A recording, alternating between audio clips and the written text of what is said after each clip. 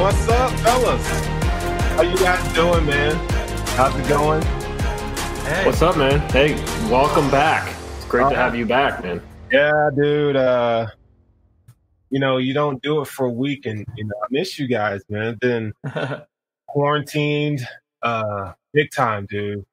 It's COVID ain't no joke, man. It sucks. It really does suck, dude. We're glad to have you here tonight, but you're still not feeling 100%, right? You're still affected. Yeah, I am. I'm still contagious. I'm still infected. I think they said, probably around the 10-day mark is when you're not 10-day to 14-day mark, you're not infected, right? Or you're not contagious. But yeah, I mean, what they say is real. Like I don't have a sense of smell. And then what's crazy is you'll feel like you're getting better, and then all of a sudden you gotta go back. Mm-hmm. It's so weird, dude. It's just strange. It really is strange, man. So I'm gonna do the best I can tonight. We're happy to have you. Feels normal again. As much as I enjoyed the experience of hosting, I think we all have our roles on this show. Let's just put it that way. Just stay in your lane. It feels good to be back in our lane. Absolutely. What are you doing for entertainment? Because you're probably locked up. Quarantine in your house. I watch a lot of YouTube. I watched Horrible Bosses. That movie is it's hilarious, man. But really, you really sleep a lot. You do a lot of sleeping, like naps. I mean, you just be like out, because like I said, you don't have any energy. But yeah, I don't really do much, man. I just kind of look at the walls. I mean, that's all you have energy to do, man. I mean, it's as you could tell, I sound very nasally. But I'm ready to be done with this. Like, I am totally ready to be done with this. But you know what? The cool thing is, though, everybody, in the Bills community has been sending, like, a lot of support, man. Like, I give a shout out to everybody who read my little post on Twitter this past week, and they got over, like, 1,000 likes or something like that, man. Thanks for the prayers, seriously, because man, you don't really know until you find yourself with the Rona. But it's real, dude. It ain't no joke. Some people don't have many symptoms at all. Others do. Luckily, I'm not one of those who having, some of those major issues that others are having. Well, look at the Bills, right? I mean, Tommy Sweeney.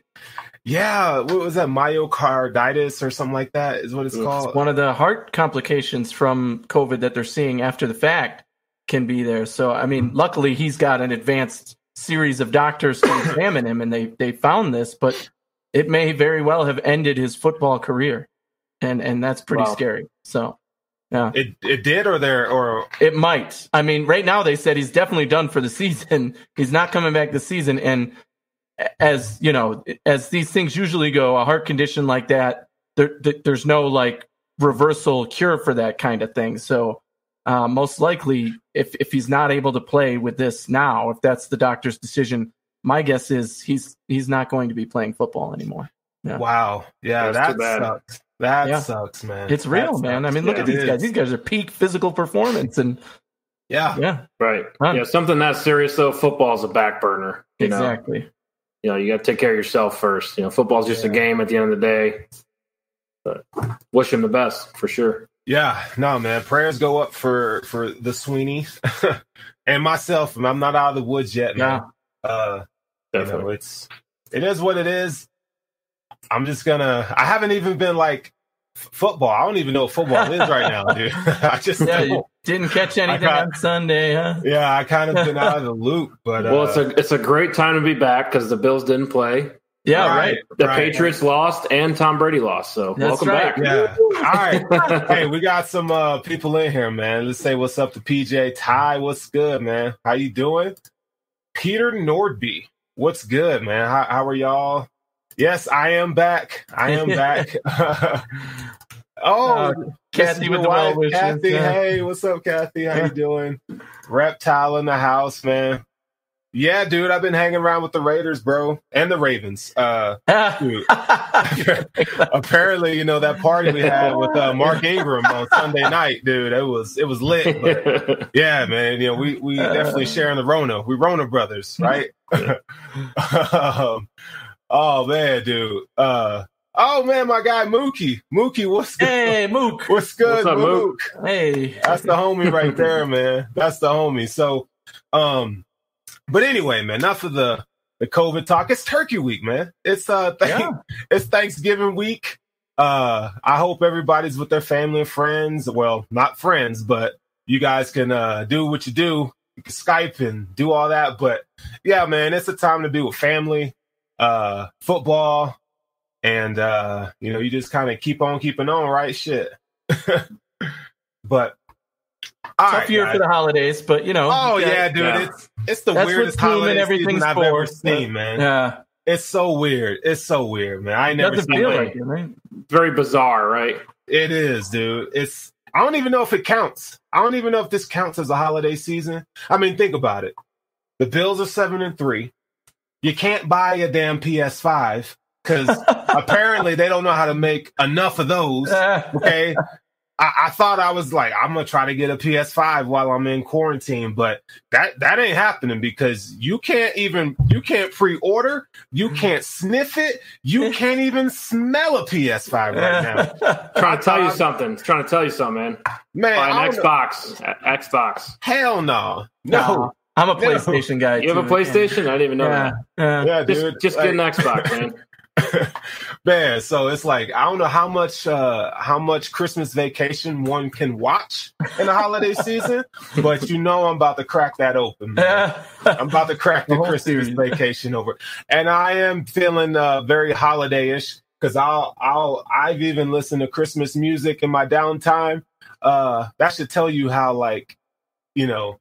bleak it is right now, dude. No interaction. You're just kind of too soon. Whatever. We got to get through Thanksgiving first. Yeah, dude. We got to get through Thanksgiving, man. But anyway, so I got some stuff for y'all, man. Yeah, we still had football this week, even a bye week. Football this week. There was a little opportunity to get a little something in to catch up a little bit. But for those of you who don't know, this is how we do our show, man. We come up with topics. Well, I come up with topics for our fellas to see.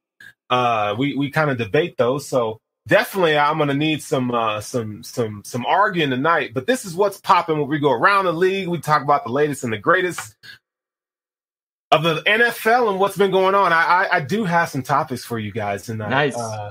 Even in my slumber, I'm gonna hit you with this one. Well, let's do this one.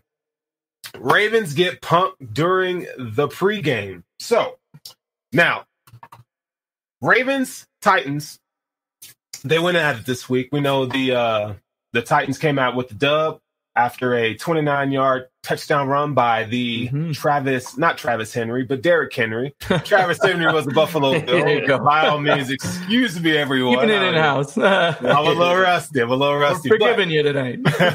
Derrick Henry with the 29-yard run. However, prior to the game, you had Mike Vrabel and those guys out there on the Ravens logo. Man, they were chopping it up, dude, and they were beefing. Kind of reminds me of like a college game. College players do that. I never thought that I'd see that in an NFL game. I mean, we did see T.O. pull a stunt like this during the game after a touchdown catch. He ran to the Cowboys star and spiked the ball. So, I mean, this is just one of those things, man. Like, I look at this, guys, and I'm like, okay, before you get emotional, you look at it and you go, okay, the Ravens are kind of a bully. Like, when you think of a modern NFL bully, like, they impose their will, right? And you got Mike Vrabel, this tough guy, this coach, and they weren't taking no shit. Right. And so they come out there and Harbaugh's out there, and you got to give credit to the Harbaughs because they don't take nothing either. But in a fight, right, Mike Vrabel's taking prisoners, bro. I mean, that dude is he's enormous. He eats bolts for breakfast. Like, that guy, you do not want to mess with that dude. OK, like, he's one of those white boys you see and you go, nah, he crazy. I ain't doing it, bro. So these guys are out there beefing, man. Did you guys get to see it? Like, what are your thoughts, man? Like, because you get punked on your own home field and then you lose? What does that say about you, man? What does that say about you, right? I didn't catch it. Eric, did you catch it? Did you see it? I didn't catch the whole thing. I saw the highlights of the pregame. I did watch the game, but I thought like A.J. Brown was one of the people beefing, right? For the Titans. Yeah, A.J. Brown. But he made a play to back it up. So touchdown, if that works for your team, that works. They're a 7-3 team. They're one of the better ones in the NFL, and they just knocked out the Ravens, who I think were favored, right, Anthony? Ravens were favored at home. So Titans were getting 6 points. That was one of my big bets this week of my 5. So I don't know if you remember, but it kind of reminds me of when Rex Ryan was the coach. The Bills go to New England. I think it was Aaron Williams is over on the Patriots sideline, getting in their face, getting in players' face, but they didn't back it up. Yeah, that didn't work. It was embarrassing, right? The Titans backed it up, so I have no problem with it. Hey, man, it's like when you guys play football, you played some kind of sport, or even if it wasn't like organized, like you don't have somebody come in your hood and then just punk you, dude. Like you just don't have that. Hey, yeah. In my hood, if somebody came in and punked you, you fighting, and if you get your ass whooped, you're not coming home. You better stay out there until you whoop some ass. Justin over here says McDermott would whoop his ass. I don't know whose ass McDermott's whooping, but it ain't Mike Vrabel's. Yeah, no. That's a man child. He might be whooping his own players' butts if they did that, though. McDermott wouldn't handle that. You mentioned crazy white people. I mean, McDermott, he's scrappy, man. He fits that mold, dude. He fits that mold. But yeah, no, it was cool. It was interesting to see. I like the idea of competitive fire. Why not juice it up a little bit? It's fun to see. I mean, this isn't MMA or anything. It's not quite as interesting as those guys going head to head, but it's nice to add some fuel to the fire. And like Eric said, it paid off. They talked the talk after walking the walk. So they did what they had to do. So I mean, that's all that counts. They got the W. It's embarrassing for Baltimore for sure, because now you had a tough loss the week before in a game that you were heavily favored in, and now a loss in a competitive game that really mattered for playoff seeding and playoff, scenarios. And now they find themselves on the outs. So they've got a lot of work to do there. They're definitely heading in the wrong direction right now. No, they are. Did you guys, Yannick Ngakoue was just nasty in that game, dude. Did y'all get a chance to check out Yannick? Because that dude was in Tannehill's grill all day long. They had no answer for him, man. And it's sad because, like you guys said, they could miss the playoffs, man. They very well could miss the playoffs. Mm-hmm. And that was a Super Bowl favorite for a lot of people. And people like Colin Cowherd was talking like the dude that they were going to go 16-0. Right. Yeah. And we talked about that on the show. We did. And it was like, that's crazy. Like that you ain't that good. Like, and Lamar Jackson, people are just now starting to realize that Lamar Jackson can't hit every area of the field. I mean, what Tennessee and the Patriots even did was they took the middle of the field away. Inside the numbers, they're stacking, zone defense, and they're sending guys, they're rushing guys, and they're making Lamar Jackson try to throw outside. And, you could say, well, his receivers aren't getting separation or whatnot. He could use another weapon. He could. But right now, they ain't got it. And and I mean, look at the players on that team. The defense. What's the defense's excuse? I mean, I know Tennessee has got some good players in Henry and in Brown, but they're not an explosive offense or anything that your defense is supposed to be one of the best in the league, and they can't handle that. Well, you're going to face better teams if you're trying to make the playoffs, or if you get to the playoffs, and you're already far behind in the division to the Steelers. It's not looking good for, they're probably right now, the Ravens are probably the most overrated team coming into the season. And I think we talked about that, like you said, Sterling, when people were saying 16-0. I mean, I picked the Steelers to win the division. That's crazy to think that they could have gone undefeated. That's nuts. I mean, undefeated is crazy for any team. I still think Baltimore is maybe the third best team in the AFC. If you look around the league, they've lost to the Patriots, which could happen to any team. On paper. They lost to Tennessee, they lost to Pittsburgh, and they lost to Kansas City. They're all really good teams. But that's my point. They have that team on paper. Where is it? All these games are close. They've got no injuries. There was nobody on Sunday who was major player that was out or hurt or whatever. They've got no excuses right now. And now they're at a disadvantage with the COVID situation. Now that they do have COVID problems, you're only going to get worse. You're not going to get better. A lot of these games come down to a play, and the Ravens aren't making it. Yeah. Why aren't they making it, though? And I don't think they're the best team in the AFC right sometimes now. It's luck, sometimes it's penalty, sometimes it goes the other way, sometimes the other team makes a play. So the biggest insult you just gave is you're saying the Ravens are better than the Buffalo Bills right now, and I don't see that in any way, shape, or form based on how they've played the last 2 weeks. No. I'd say they're pretty evenly matched. I think they both could be arguments can be made for both teams to be the third best team in the AFC. So what you're saying is everybody gets a trophy? No, not saying that at all. I'll just play it, man. I'll just play it. Baltimore's better than they look. They've had a really tough schedule. And but they've lost a lot of close games this year. The Bills have played 7 playoff teams. Come on. They also play the Jets twice, early Miami. Oh, my God. Look, Baltimore's schedule is much more difficult than the Bills. We're talking about Buffalo here. You want to look at the Bills, all right? A lot of the people in the preseason, as we've talked about, as I said, or rant on the last show, picked the Bills to go 9-7. And in the preseason, I said that was insulting to this team. That's not good enough. This team should at least be 12-4. Anything less than 10 wins is embarrassing, and it's not going to happen, right? But the people who predicted 9-7, everybody right now, none of the analysts can say that the Bills have been playing their best football because it hasn't happened. We might have seen our best version of our offense, but our defense has barely showed up yet. So we're trending in the right direction. The fact that we haven't played our best football yet means that we will be playing our best football when it counts. And the Ravens cannot say that. They don't have any excuses. But the thing is, they're not going to get better on defense and offense. They don't have major injuries. Dude, 9-7 and 12-4 aren't that different when you think about this season for the Bills.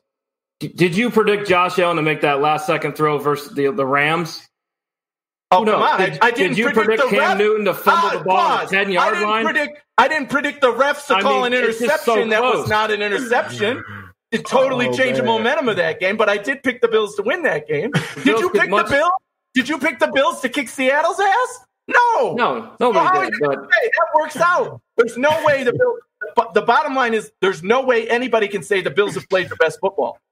No, I don't think anybody's saying the Bills have played their best football. But you cannot say that about the Ravens. There's nothing about the Ravens that says they're going to get better, other than the guys are on the field. Let's see if they can do better this week. Right. Well, I think their confidence could be broken now after losing 3 of the last 4. They got Pittsburgh on Thanksgiving Day. That's true. That's a big part of it. The Bills are more confident right now, but I think talent-wise, roster building, the Ravens are still a really good team. I don't think anyone's saying that they're not a good team. Certainly. I think they're still third best team. Right. I don't know. Paul just did his way. I don't know about third best team. Better than the Bills? They are definitely what underperforming. What part of them is better than the Bills? They're underperforming. Their offense isn't better than the Bills. Their defense isn't better than the Bills. Their quarterback isn't better than the Bills. What position are you picking that this team Their defense is better than the Bills. Their secondary their defense is definitely 100%.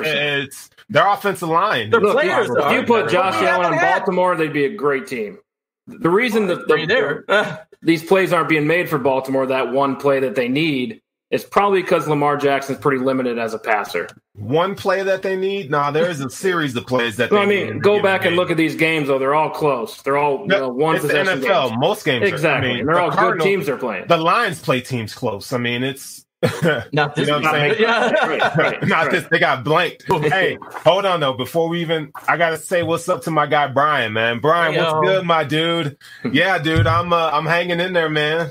Thank you for the messages, man. Checking up, dude. I appreciate all y'all, man. Brian's a real one for sure, dude. But yeah, so before we even continue on with this discussion, though, please follow, like, subscribe to Hoof Podcast, man. Cover One. You know, we are, this is what we do. We are giving you guys great content in the middle of a pandemic, okay, in a world crisis. But it don't stop, man. We do not stop. We got great shows, great podcasts. great film breakdowns and great analysis.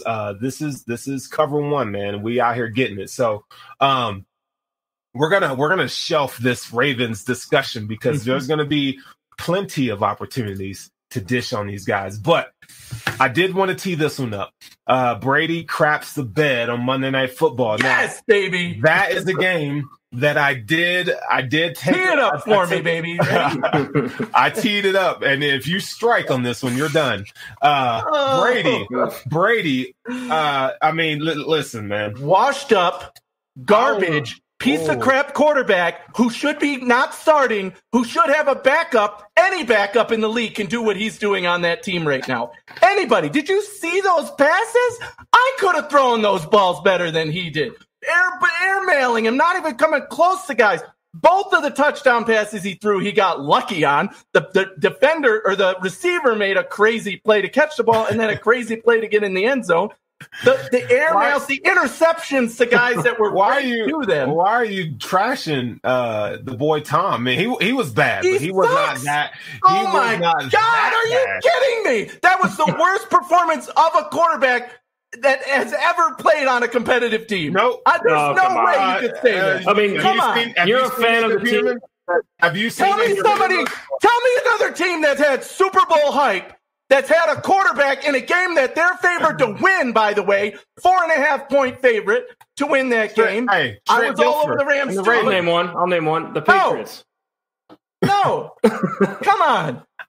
He is what we thought he was all year. I've been saying this since the preseason. That team is a 500 team, and that is it. And it's because of Tom Brady. He is the worst player on that offense, period. Other than aging old Gronkowski, who I'm surprised is still out there. Tom Brady is the reason that team is losing and not the reason they're winning. He needs to be benched or bring in Blake Bortles. Tom Brady is the worst player in the offense. Is a pretty good Did you see those passes down the field? Anything over 10 yards was over guys' heads, was missing them completely. He got every call he could still from the refs from not calling intentional grounding. He's a middle school quarterback. He was. I'm telling you, the guy does not belong as an NFL quarterback anymore. Regardless of what you thought of him for the 10, 20 years he was good, now he's garbage, period. And he has been for the last 3 years. He's been trending in that direction, and now he's only getting worse. And then people are surprised. And then Monday Night Football announcers, oh my God, another. He is absolute garbage right now. Yeah, sounds good. It sounds good, but pick another playoff contender in the NFL right now whose quarterback cannot do better than Tom Brady did. Anthony, come on. Hold on. Eric, go ahead, dude. What you spit? Come on, Doc. Brady's still going to get 30-plus touchdowns. When's the last time a Bills quarterback had 30-plus? Well, we're not complaining. We're not comparing him to the Bills. Okay. Right now. But he's still a good quarterback in the league. Want to compare him to Josh Allen? Come on. Okay, that's convenient this year. You know? I mean, look, Brady's still going to get close to 4,000 yards, 30-plus touchdowns. Look, he's had a few bad games. 30-plus interception. He's the quarterback they got rid of. The game, he's Jameis Winston. This is the third time we've come on this show and talked about Tom Brady being the reason that team lost. The third time, I've said it twice already. Both of you were like, no, it was just a bad time. 3 times is a goddamn trend. You get one, you get 2, you get 3. Dude. Come on. Yeah, but with that roster, that offense, he should win every game, like Struan said. Yes. He's the favorite. So it's easy to point out that he's the problem because, I mean. He is the problem. Did you watch the game? They're still a 7-4 team. They're going to make the playoffs. Oh, my God. No, they're going to win a playoff game. No, they are not. Yes, they are. No, they're not. Who are they going to be in the NFC? Unless they play the Eagles or whoever wins the NFC East. No. They could be Green Bay. No. Yes, they can. The Bucks are still a good team. Brady had a bad game. Another bad game to add to that. The third, he should have thrown like 4 interceptions. To be quite honest, they were horrible. Yeah, I know the passes were horrible, but you look at the game from a X's and O's standpoint. I mean, there's a lot of factors that go into it. I think they're still working on that rhythm. Brady is not what he was. I will agree with you there. He is not what he was.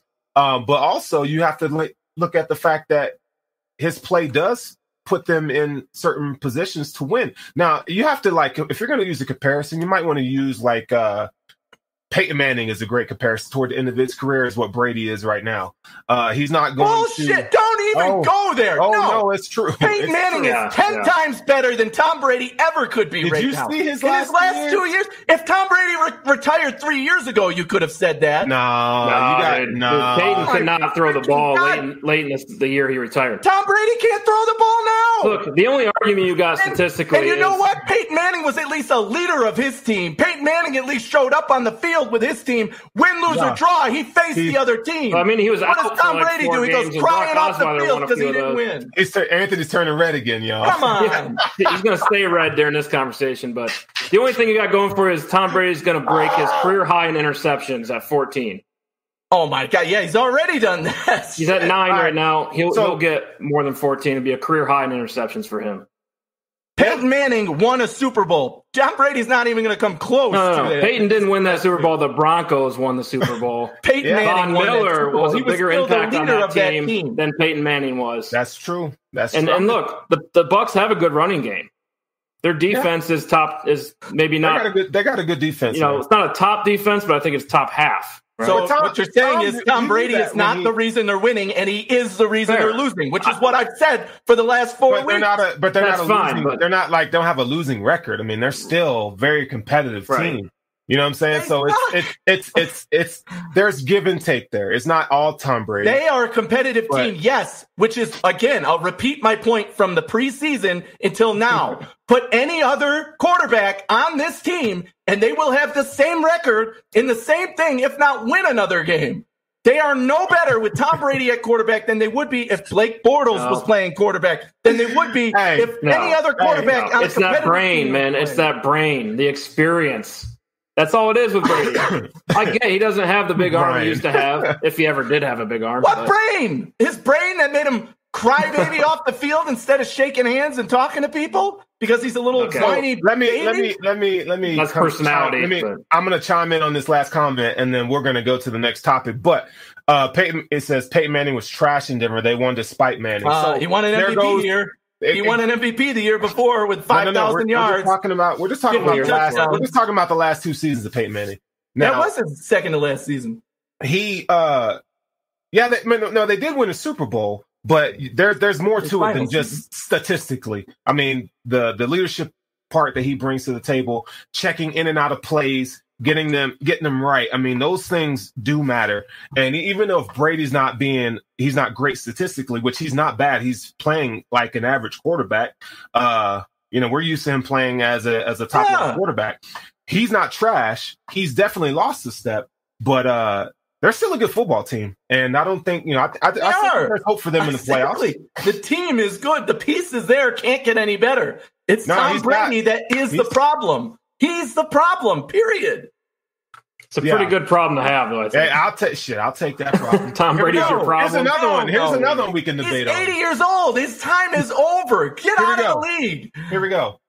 The Phins, the Dolphins, they come back to earth this week, man. And they bench Tua. Now, Eric, I know you are not a big fan of rookie quarterbacks. That's not true. Justin Herbert. You fanboy over Justin Herbert. No, I have my guys, and then there's the other guys I don't like. That's just how it is. Okay, so my guys and not my guys. I'm setting you up. So what's up, man? Like, talk to me about why are well, first of all, let's all acknowledge that the Dolphins came back to earth, and people were saying that they were going to win the next 3-4 games, and they lost in Denver.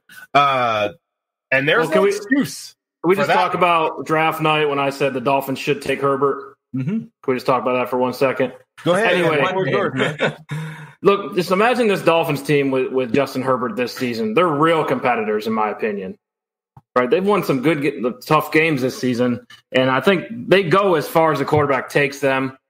Right? And a lot of that success will probably be their young offensive line, but they're going to go as far as your quarterback takes you, and started Tua late, and now, benching him is just, look, you're going to ride or die with him. That's what you have to do, because now you're shaking his confidence. And if you look at Sam Darnold, I think his confidence got shook, and it's just not good. It's not healthy to shake the confidence at any time. we've had a lot of praise on this show for the coaching staff in Miami and how they're doing everything the right way and how, they've got their players playing as best they possibly can. They get the most out of everybody. They get rid of the people who are problems, no matter who you are, and this was the first big stumble. Like, what the hell are they doing? Like, that was a huge mistake. Benching Tua? You still lost the game. What does benching him give you besides a controversy to fuel the media, and get all us excited about, now you're wondering if he really is your guy for the future. So, yeah, I mean, it was bad as going with, Nate Peterman as your starter week 1, I think it's just being a young coach, he follows his emotions. He wants to win. Like, this team was in the hunt, right? Still are, technically. You go to your experienced quarterback hoping he'd pull out the game, but hindsight, you can't criticize people for hindsight, but after the fact you can, right? When your experienced quarterback is a guy who throws more interceptions than touchdowns usually, I mean, you gotta figure that it's at least a more high risk decision to put him in. I mean, it's 50-50, all right. I would prefer sticking to the rookie then that's what I mean. Fitz is a guy who true does that. 50-50, yeah. So, I mean, I would prefer to stick with the rookie and say, okay, let's see what you can do in this situation, than go to the guy who's a coin flip of, is he going to throw an interception or is he going to bring us back?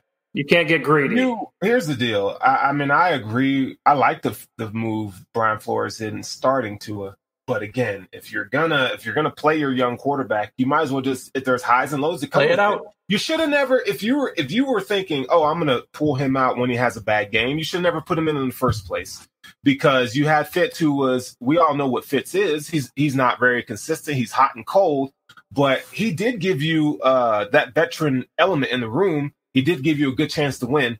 I think, if I said Tua Fitz, obviously Tua has the better long-term prospects, right? But as of right now, you're talking about this season, I don't see is Fitz much better than Tua? Is Tua much better than Fitz? It's a toss-up right now. I think there's some things that Fitz can do that Tua can't right now, and in terms of reading the defense. But yeah, it kind of shook me that he took Tua out. I think you should just let him play, man. And you know what was funny about that is they're only one score away. Yeah. You took him out in crunch time. Like, isn't that one of the Tua's calling cards, that he was such a clutch quarterback? I praised him. Why would you? It reminds you of Tim Tebow. He wouldn't play for 3.5 quarters. So here we go. He shows up in the fourth, right? What are the highs from Tua so far? Well, he processes the game really fast. He's accurate. He gets rid of the ball. He does have an athletic element to him, and he's a good leader. Those are the highs from Tua so far, even though he's not always stunning statistically. He's a rookie. Justin Herbert is an outlier. Joey Burrow is an outlier, just based on what they've been able to do from a statistical standpoint. But yeah, there are highs to Tua's game. We can't deny that. He does do some things well. However, to you guys' credit here, you're going to kill his confidence if you do those kind of things. Now, Tua's going to give you the right answer in the media. He's going to say, well, coach felt like, Fitz gave us the best chance to win the game and stuff for it. But when you're in crunch time, like, McDermott would have never done that. I was just about to say, think of the Bills, right? Josh Allen has had some rough third quarters. He's had some rough games. He's had some rough starts. But he turns it on in the fourth quarter, and he's pulled out some of those wins. And could you imagine if they benched him in the third quarter when we were down a touchdown before he gets a chance in the fourth quarter? Like, that just wouldn't happen. It's unthinkable. It doesn't happen, but they chose to do that, and it's crazy. So, I mean, it was definitely not the right move. I don't think there's any rationale to support the move at this point. Even if they had won, it would have been like, okay, great, you won. Now what happens the next game? You're going to throw Tua back out there, or Fitz because he won you the game? Yep. There's no rationale for putting him in there. Unless Tua was hurt. There was talk about, Tua rolled his ankle or something, but they didn't say anything about that. They said it was a coach's decision. So, and McDermott did have a situation like this. He benched Tyrod Taylor for Nate Peterman. I don't know if you remember that. Had a 5-interception game back to Tyrod Taylor. But they were in the hunt and during that period. No, and they were. And ended up making the playoffs. But that was a mistake. Nathan Peterman was a 5th-round pick. Yeah, he's not your franchise. Tyrod refused to throw the ball over the middle. So, I mean, it's a different I see what you're saying, but my point is it's a young coaching staff, right? It's inexperienced coaching staff. And that's just going to be things like that are going to happen. Can you learn from it or not? And we'll see what Brian Flores does from here. Yeah. I still think they're going to be a threat next season. Yeah, I think they're in good hands, man. I don't think, now people go as far as to say Tua is the best quarterback in the division. Like, you freaking kidding me? Get the hell out of here. Yeah, it ain't even, look, dude, he ain't there yet. And he'll never have the upside that Josh Allen has. Now there's film out there on Tua. Things change when there's film out there. Ask Lamar Jackson about it. Yep. Yeah. Yeah. It's a game changer, but it is cool. It is cool to see that even though the Bills did not play this weekend, every team in the AFC East got an L. That's right. So the Bills won even resting, which was we don't get that very often as Bills fans, right? But how about that New England game too? Woo, Houston, 27-20. They had the ball. They had 300 and some odd yards from Cam, and they still lost the game. So congrats to that Pats team, man. Yeah, I love it. Cam Newton, man. Are they even going to bring him back next year? That's one of the things that, like, what are you going to do? What are you going to do with that roster? I mean, they got a lot of holes. They're going to have to draft a quarterback, hope for the best. Yeah. I mean, they're going to have to do something because they're going to have to hit the reset button. A lot of teams don't want to take their medicine and hit that reset button when it comes to roster rebuilding.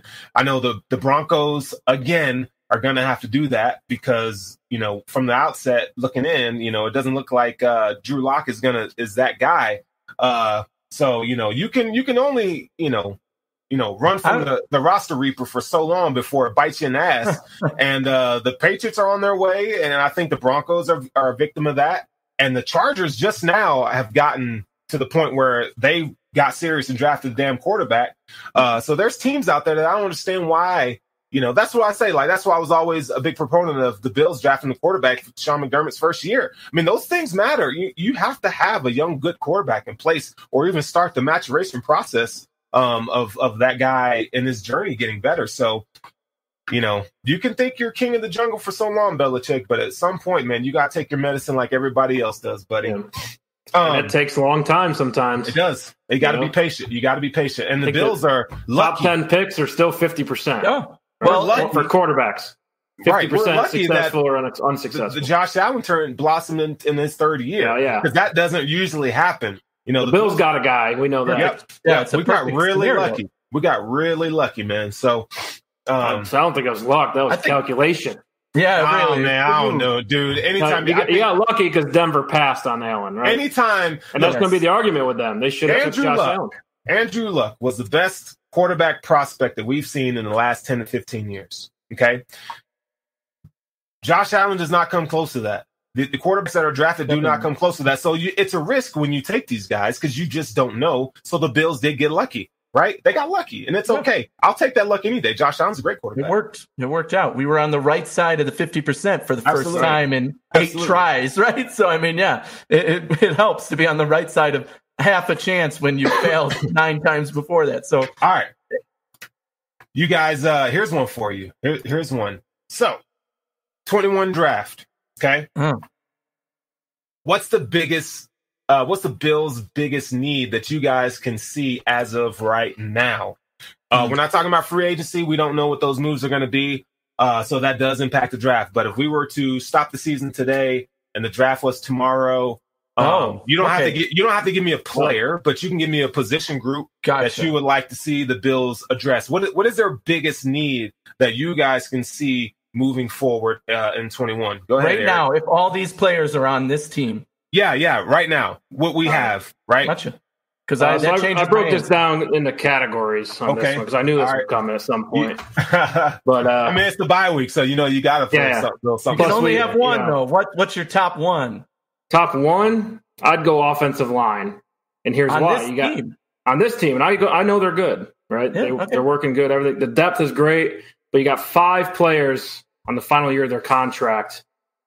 And Nasecki, Feliciano, Winters, Darrell Williams, and Bacher, all in the last year of their contracts.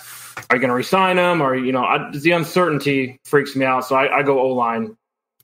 That's the biggest need right now. I would have said O-line if we were talking about the end of the year when those guys were free agents. But right now on this team, I'd say the number one need is a tight end. because that's the one playmaker we don't have, right? If we had a playmaking tight end on the offense, could you imagine? I mean, look at these games that we're watching on these national televised games, right? Travis Kelce, Darren Waller, what a freaking matchup that was, right? And I mean, these guys are making play. If we had a guy like that who could trap, I don't know how many tight ends are expected to go in this draft that are elite. I think I had tight end on the list too, but the problem with that is our coordinator doesn't like to dial it up for the tight end. So but still, we talk 2021 draft. Is it that he doesn't like to dial it up, or he just knows he doesn't have a tight end that's capable of what he's requiring? It's the Cole Beasley effect, right? Cole Beasley should get every pass of every game, period. Because Brown and Diggs are covered every time, and Beasley's going to be open. You could literally throw it to him every single time. You add a tight end to that mix, and now you've got the tight end and Beasley along with Diggs, and you've just exploded everything. I mean, there's no way you can cover those guys, and you're going to draw. I say that if Daboll is going to get a head coaching job, and he's not going to be the coordinator next year, I think tight end does move up the list as top need for the Bills. With a fresh coordinator coming in, a nice tight end is like the missing link to that offense, right? Look what Travis Kelce's doing for his team. Yeah, the game winner last season, good relationship with the quarterback. I mean, you're not gonna find these guys. I just want an upgrade. I don't want. I mean, that's top level. If there's a guy who you think could reach that potential, you got to take him in the draft.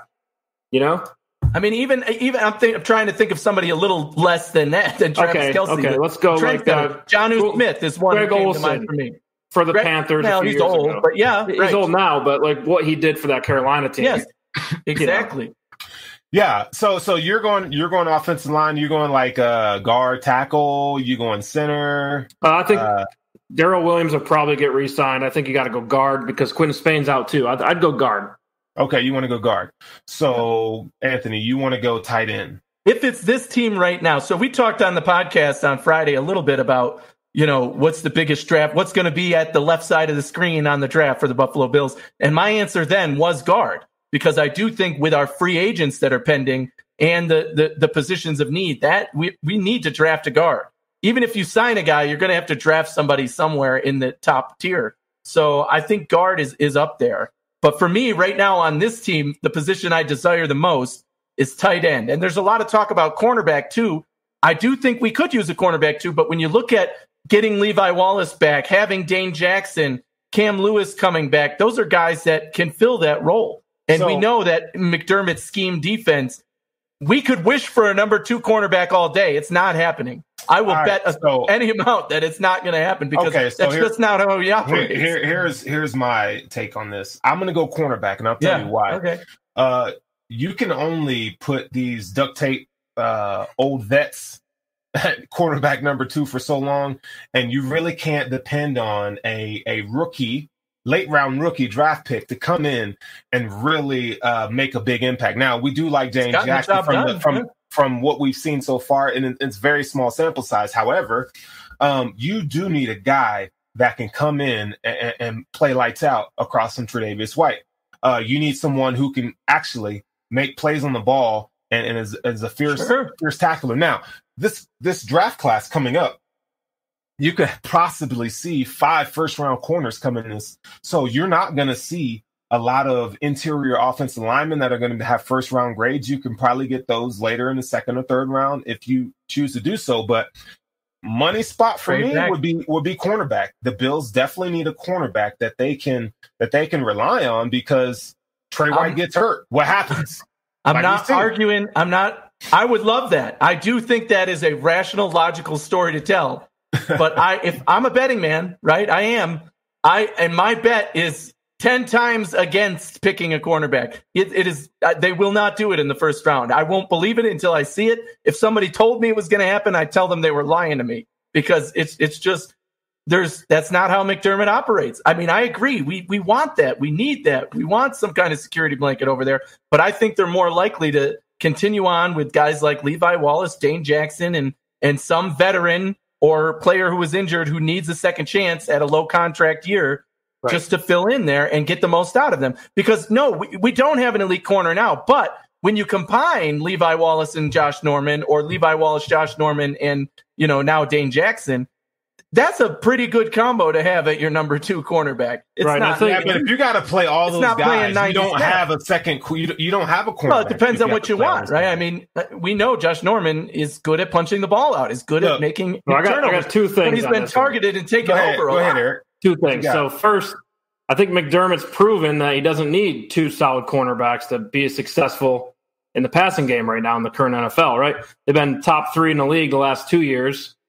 They're getting better this year. They will step back this year, but I think he's proven that his scheme will work with some lower level corner on opposite Trey White. The other side of that, though, is I think if the Bills can win a few playoff games, get to the championship game, let's say they lose to Kansas City, that could change his opinion, right? Because this team, to get over the hump, you might need a second cornerback. If that's the case, this is a good draft to get a solid cornerback. Absolutely. And Brandon Beane does take the best player available. And you mean to tell me at the end of round 1, there's going to be a stud corner there. I mean, and think of it like this. It may not be a cornerback, but you may see a like a hybrid safety that would be very multiple. He doesn't, the Bills do not have a guy that can play that Buffalo nickel position that McDermott desires. They were very high on the guy the Patriots took in the second round, Kyle Duggar. I don't know why they didn't take Jeremy Chin or Christian Fulton, but those would have been 2 great picks that they could have had in the second round instead of taking AJ Epinesa. However, those are important things to look at. I mean, I think you do need a guy who can match up with tight ends very well. You need a guy who can run with the likes of Kansas City, Pittsburgh, and so forth, because those, like you were mentioning, Eric, that's a great point that you had. Those are the kind of things, those X factor kind of things that you need to mitigate some of these other teams' biggest strengths. I will say this, some people are talking about it in the chat. Everything we've mentioned so far is great and definitely, I think, is on point. But it all becomes moot if they decide not to re-sign Matt Milano. Because if that happens and Milano leaves, number 1, without a doubt, no question about it, our number 1 need is linebacker. We have nobody on this team to fill that role. We've seen that up close and personal now that Milano's out. I'm not re-signing him. If you cannot re-sign Milano, the problem with Milano is I'm worried that even though he's been injured and so he's had a subpar season or whatever, some team is going to offer him $16 million a year because they know what he's capable of. And the Bills are not going to match that offer. They're going to probably say, in my ideal scenario, it's like, okay, you had a rough year. We'll give you 1 year, whatever it is, $13 million, right? And then we'll re-sign you to the big deal once you've proven it again, right? Yeah. And that also buys us that salary cap room for a year that's going to be strapped in salary. And then it leaves it up to Milano. Do you want to stay with the Bills for $13 million and then get a big contract? Or are you going to sign $16 million a year elsewhere? And that's Milano. He did say that he wants to stay. He did. His desire is to stay with the Bills. However, for what he's going to be asking for, even if it's 12 or 13 million, I think I can do better. I mean, there's prospects in this draft at linebacker like Cam. Well, then it would immediately become number 1. That who don't have a injury history. That your availability matters, and I think that's one of the things that's hurt Matt Milano. That's probably the only negative thing I can really say about him. I have been a Milano his fan. Availability. I love him. I want to keep him. I'm hoping it happens regardless of what the cost is. But if it doesn't, my take right now is we could trade out of the first round, right? I don't know. We're going to be at the end of the first round. We know that. Trade down, get a couple of second round picks or a second and a third and just let it happen because there's no one player that's going to, suddenly come in and be a difference maker. If we don't sign Milano, we're trading up in the draft to get whoever's the number 1 linebacker, right? I don't know. That guy's going 15. We're trading up to get that guy. They already because it's already our biggest hole. Well, I think front 7 that was 5 years ago at this point. You can make an argument that front 7 is a need for this team, right? With Starr's probably going to be back. You have him under contract, so defensive tackle's probably out. But you have to get some kind of pass rush. And I think if they sign Milano or don't re-sign Milano, you still need a linebacker, right? You still need somebody to help, especially with Milano's, injury history and things like that. But then I think you take a guy in the 3rd or 4th round. So I say defensive end is my second need here. If you do re-sign these offensive linemen, just because what's going on with Trent Murphy, right? I mean, are we sure Epinesa's the guy? Well, I think Jerry Hughes could be gone I doubt next year. they re-sign him as well, right? Who? Trent Murphy. No, that's not happening. It's not happening. The guy's already overpaid. He's going to have, like we said, he's going to have 3 sacks in the Week 17 meaningless game against Miami. And you got a hole there. No, he sucked. I think you do have a hole at outside linebacker on both sides because of Milano's injury history, then A.J. Klein's up and down performances. I mean, linebacker, I think there's a good argument to be made that is the number one need. Depth. Yeah, but I don't think they're going to pick that in the first round. Now defensive end is something that's intriguing. There's going to be some defensive ends. They tend to get picked higher, than their value actually allows. But like somebody like Quincy Roche out of Miami will be a great selection late in the first round. There's a couple late round defensive ends that would service Buffalo. They kind of have that twitch and that bend and juice that the Bills need at the position. I like hearing you say that because to me, like I said, that supports for me. Trade out, trade back into the front of the second round, get another late second round or an early third round pick and pick up 2 of those positions of need. Get that linebacker depth, get that second cornerback, whatever it may be, get that pass rusher that you're saying there's depth there. So if there's depth there, that's more reason to trade back. Still get one of those 5 guys that you're saying are at the end of the round. I haven't done any draft work yet. No. So I'm going off what you're saying. Speculation right now. It's all speculation. And the Bills will be picking 32. So exactly. Right. Exactly. I don't know how much. I don't think we're going to see a lot of trades in this year's coming draft because of the salary cap implications. I think teams are going to want to hold on to their picks. I mean, that's a smart thing to do if you ask me. So we may be seeing situations where wherever they're slated to pick, they may just have to pull the trigger there. I don't know if they'll be able to accumulate more draft capital, but we'll see. All right, but that's a good. There's more NFL draft talk to come. We're definitely going to start knocking that out as we get closer to the end of the season and into the offseason. But I had to throw that in there because that's something that we need to start really looking forward to. What's going to happen with this Bills roster next season? I know we're in the thick of a Super Bowl run or a deep playoff run or whatever you want to call it, but those are the kind of things that we're going to start hashing out. All right, so now we are going into our Bills talk. This is the Inside Slant. This is where we kind of talk about some of the things that are happening right now with the Bills. I have a few topics that we're going to get kicked off on, and we kind of go from there. So the first thing I want to talk to you guys about tonight is I'm not buying the Mitch Morse smoke. Yeah. I'm not buying it. They spent a ton of money, made Mitch Morse at the time the highest paid center in the NFL. Now, what's happening, right? We saw that, he was benched. For what reason, we don't know. Was it a health reason or was it schematic? Was it to the point where, McDermott says, well, he felt like, they had good chemistry with some of the other guys like Ike Bacher and so forth. And I'm thinking no, wait a second. Like that don't make sense to me.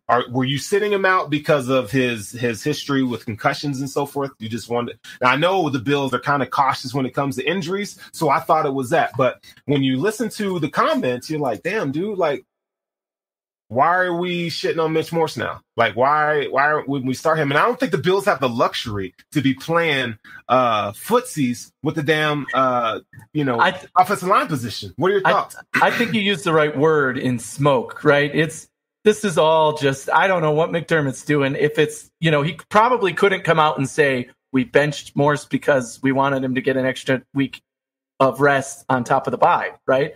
So they that's why, and Feliciano certainly did a good job at center. So it wasn't like they needed him to come back right away. And it made sense to maybe leave him on the bench and let him get more rest. But now he's just blowing smoke. It's all just McDermott trying to be mysterious, saying, oh, well, we'll see. We'll see what happens. In the press conferences, it's almost hilarious hearing him answer these questions because you're like, come on, McDermott, we're not that stupid. We know Morse is going to be starting at center unless there's some other grand conspiracy that we don't know is going on right now. Mitch Morse is the center. John Feliciano will be at guard. And hopefully we can see our offensive line at full strength with the starting 5 expected out there.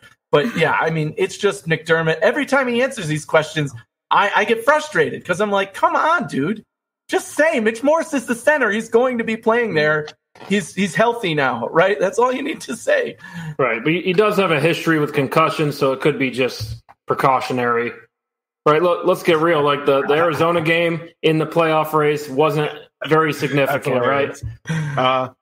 So the games they're going to get, the significance of the playoffs is the next 4 or 5 weeks.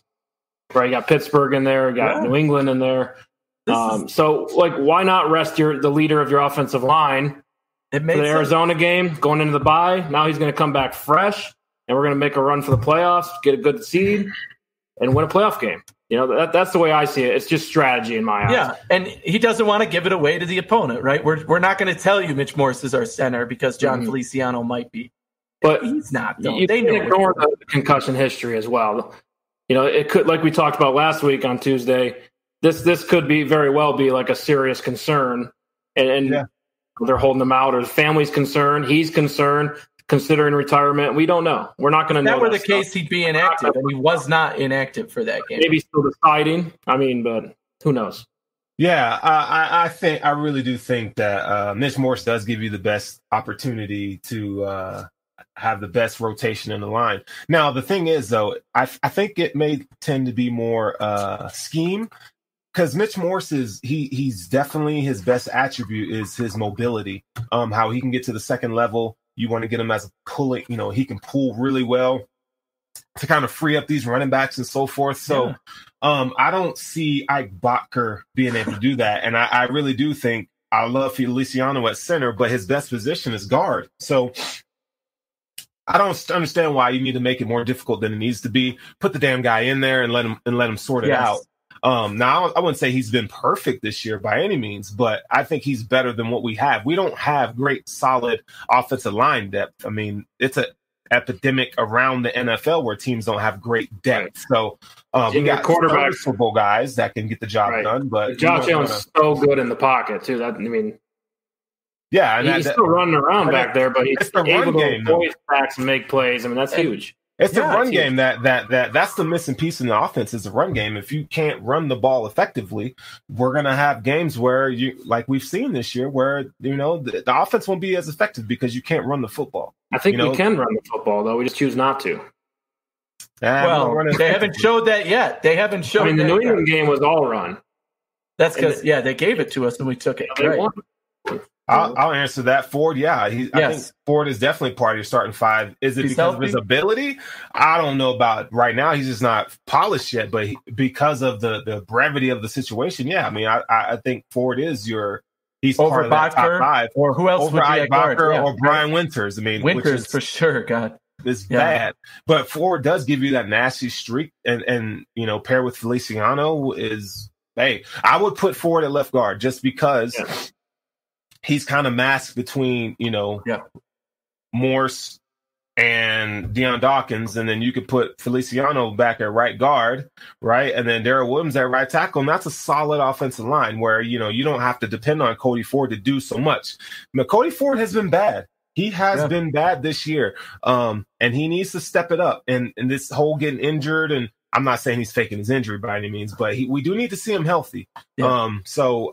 Of those starting five, he's the weak spot now. Yeah, for sure. Right now, he's the weak spot, and he could be replaced. They could put back in Bacher or Winters, but we don't want to see that. No, I don't want to see that. Now, people say, "Well, by Bacher, he's been playing well." I mean, he's had his moments. I ain't gonna totally shit on the dude, but I don't want to have to see you play. I don't want to have to see Ryan Bates play. I don't want to see that. I definitely don't want to see that. It's good to have the depth, and they're serviceable, but certainly not our best. Right. Here's our next one. What to make of Motar Singletary? Did he lose it? I mean, we're talking about now. I was wrong about Motar Singletary. I felt like he could have been an elite running back, which he's not. So I'll take the L on that for sure. From but did he lose it, or is it what? Why is it that? I mean, it's just not happening, dude. I mean, it's not happening. Zach Moss too. I mean, they're kind of average. Yeah, I mean, I think they're both good situational players. The real problem here is your quarterback came out this year as a legit quarterback, right? Passing game's on fire.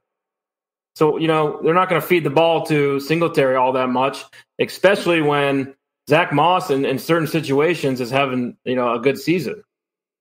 Well, so, I think the argument goes both ways, right? Yes, the passing game is on fire, but that should make your run game even better, right? The reason Singletary was so good last year, we talked about this, every time he was on the field, it was open. He had space to run in. Versus when they put in Frank Gore and there was 8 men in the box and he got one. I got to mention this. I forgot to mention this. Frank Gore has more rushing yards than Singletary this year. Oh, my God. Wow, that is sad. Nobody. I don't care who you are, Anthony. Nobody predicted that. No. God, no. Yeah, that's pretty crazy. But and Singletary, he still does what he does best, which is yards after contact, let him get the ball, give him the ball in space, and he's electric. But he has to improve, and a lot of that can go back to our just previous conversation about the offensive line. He's not working with the premium offensive line. They certainly weren't opening holes. They certainly weren't able to find much. Singletary's still the guy to me. He's still the back. He proved it last year. He can get it done. We know what he's all about. Zach Moss is coming into his own. Hopefully he continues to improve. Again, I thought in the preseason that they would slowly work in Zach Moss. Now it's getting to that point where it's 50-50 is a reasonable thing now if they're both producing. And if Singletary continues to falter and Zach Moss continues to do well, guess what? Now it's going to be 70-30, So I think it'll stay mostly Singletary still the guy. He's still the one I trust to get the ball and get 6 yards on a play, bust through a defender, whatever. Zach Moss is capable of that too when he has a hole. We saw Zach Moss have vision problems early in the season before he got hurt, right? And Singletary does not have that problem. His problem is the blockers weren't opening holes as big for him this time, right? And he wasn't able to slide through smaller spaces. So I think they both have huge room for improvement. I'm not as worried about them. And remember, these guys are second year and a rookie. So we're going to have them for the next 4 years, hopefully. And they're going to continue to trend in the right direction. We don't need them to be Derrick Henry. We don't need them to be, these elite. Yeah, we'd like that, but you're not going to have that on this offense. Not when you're drafting a running back in the third round, and most of those guys that are elite win in the first round. So Devin Singletary, what you would expect from him. He's also down about 3 carries per game. If you break it down, average attempts per game. Last season it was around 13. This season's around 10. He only played 12 games last year. He's on his 10th game this year, going on 11.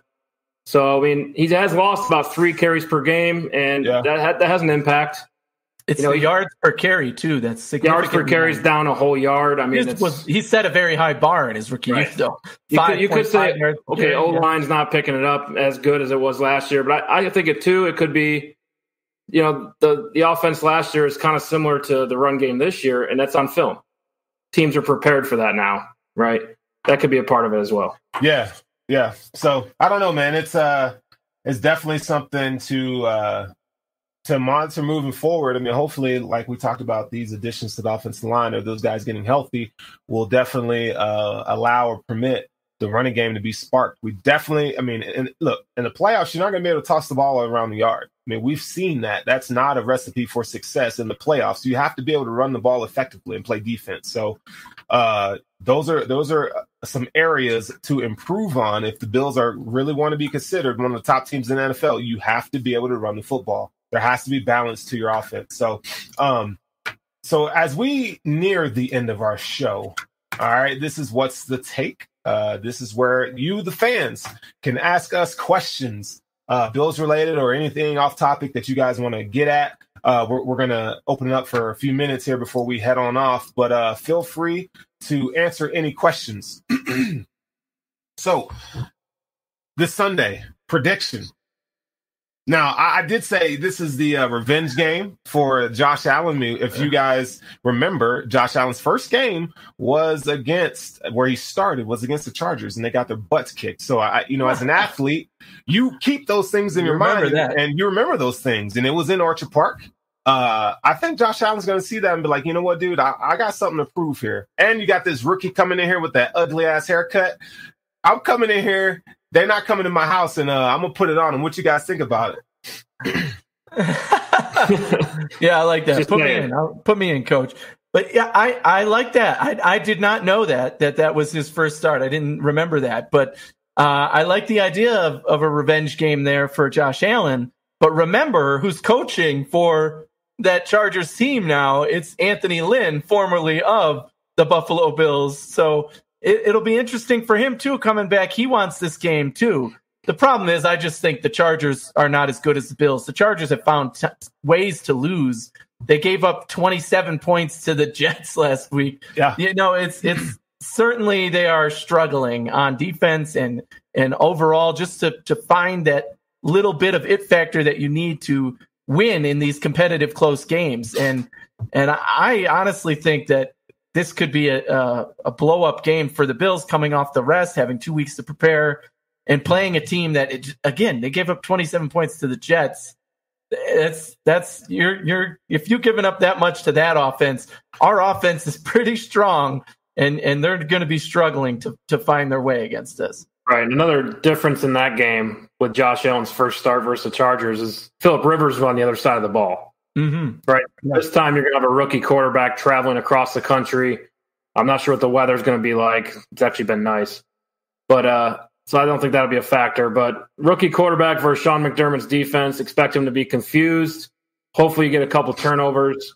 And I think the Bills team can capitalize. Like Anthony said, I think it'll be a multi-score game for the Bills. All right, who wants to take that question? Who's going to start at cornerback 2? James Jackson deserves it, in my opinion. That's according to Justin. Who do you guys think? Who's going to start at cornerback 2? My guess would be Levi Wallace. I agree. If it were me, if I were coach, Dane Jackson's going in there to prove a point. Look, this kid's earned it. That's what we talk about. Earn it.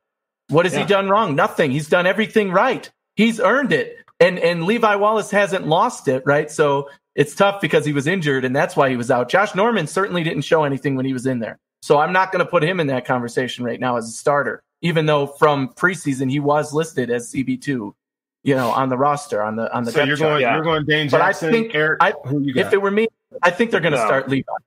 I think it's Levi on a short leash. Right, Levi hasn't played in a while, so if he comes out cold, expect him to be yanked and Dane Jackson comes in. But Josh Norman's back as well, so it'll be interesting to see. I would totally with putting Dane Jackson in the slot.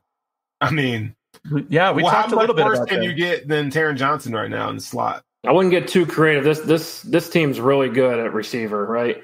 Mike Williams, Keenan Allen. True. Hunter Henry's in there as a tight end. There's a physical element to Dane Jackson's game, and you're not going to throw Josh Norman in there at nickel. He's going to get roasted. That boy gets roasted everywhere he plays.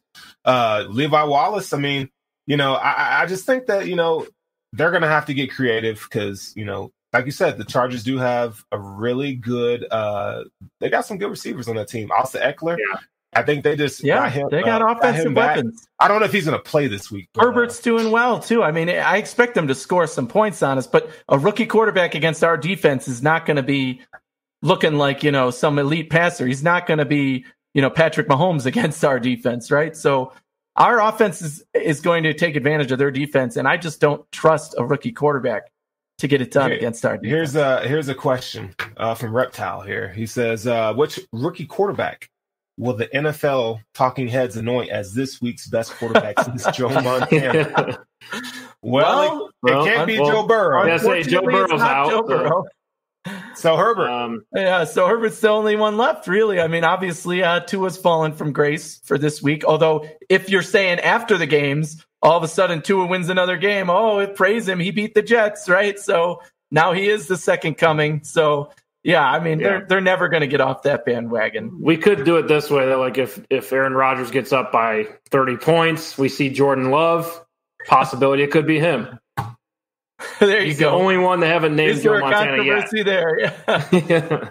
Here we go. I got to put this one up. This is my friend Matt Moscone saying Josh Allen is a hack because that's what he's been saying for years. But we know the truth. He's eating his crow this year because he knows Josh Allen is a legitimate franchise quarterback now. So welcome to the club, Matt. Now you got to sign the apology form just like everybody else about Josh Allen because he's here to stay. Hey, so check this out. Does Frazier throw some crazy stuff at Justin Herbert? I feel like he will be perplexed by some of the coverages Frazier runs. Yeah, I really do like the Bills' game plan that they've been having the past few weeks, how they kind of been mixing their blitzes and coverages and stuff. I want to see more of that. You got to take advantage of, Justin Herbert, him being a rookie. Now, he is playing extremely well. but I want to see some confusion. I want to see which 3 or 4 are going to blitz. It shouldn't just be the defensive line. I mean, you have to like disguise that somehow, some way. I do predict that he does throw a couple interceptions this game. I really do think that that's going to happen. But I do think the Bills need to come out and they need to establish the game early. Whatever that looks like. You got to start fast. Well, remember, we're still coming off that tough win or tough loss to the Arizona Cardinals at the end of the game, right? That was the last moment we saw this team on the field. So I have a feeling they're going to come out with some energy, man. They're going to come out hyped, ready to go. They're rested. They're angry after that loss, losing that way, having to deal with that, and then sleep with that for 2 weeks before getting back on the field. They're going to be, I think they're really going to pound it when they get the ball and just score as quickly as possible. And on defense too, I like the comment here that said they're going to show some different things on this rookie quarterback. I think that's exactly what you're going to see. They're going to line up 8 guys and drop them back into coverage. Then they're going to line up 8 guys and come right after him, and he's going to have to get the ball out quick. And I would be careful with the blitzes like we've seen the past few weeks, because Justin Herbert can step up and he can sling it 65, 70 yards, with zero effort, right? So, and these receivers can get down the field and make a play 50-50 ball, right? That's what they do.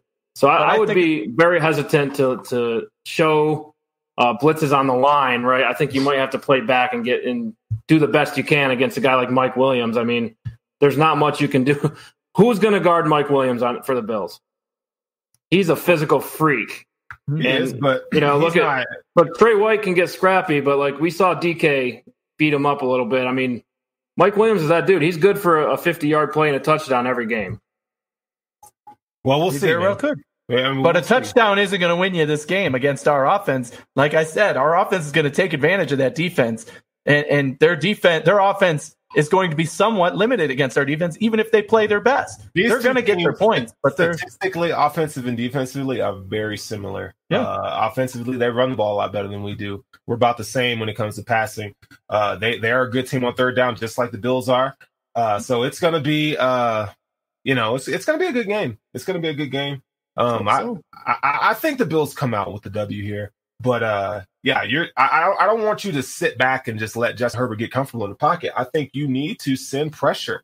You need to send pressure, make him make decisions, make him know where he's going with the ball. Fluster him.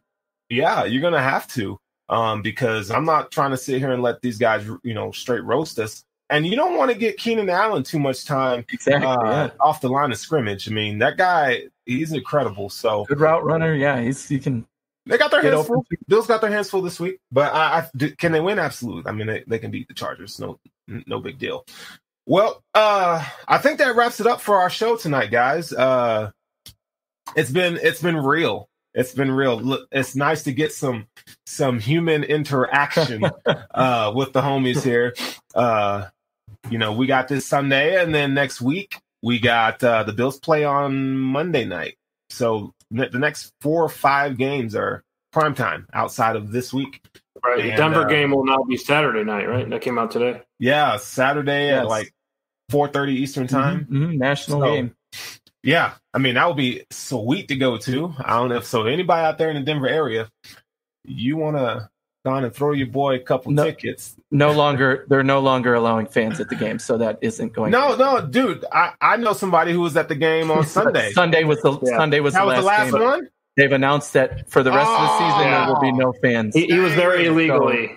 No, he was there Sunday. Sunday they had fans, but they said that was the last game they're going to allow fans. So that sucks. No more fans. There will be no tickets to the Bills Broncos game. Yeah, sucks for us who are here. I missed it the last time they were in town. I was out of town for a conference. I always go. Now I'm here, and there no fans at the game. So sucks. Damn. Well, back to the drawing board. I guess we watched it on TV. But anyways, man, it was good to see you guys. We're glad to have you back, man. Can't say it enough. Yeah, man. I'm continue to heal up. Feels normal again. I'm tired. I'm about to go to sleep. Like, you don't even know, man. Like, it's back to sleep and watching Horrible Bosses 2, I guess. Yeah.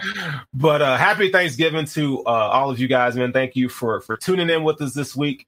We appreciate it. We will be coming back at it end of the week with the podcast. We're going to figure that out. when we're gonna drop that one or record that one because Thursday's Thanksgiving. But anyway, man, we're signing off and we out of here. Go Bills. Later.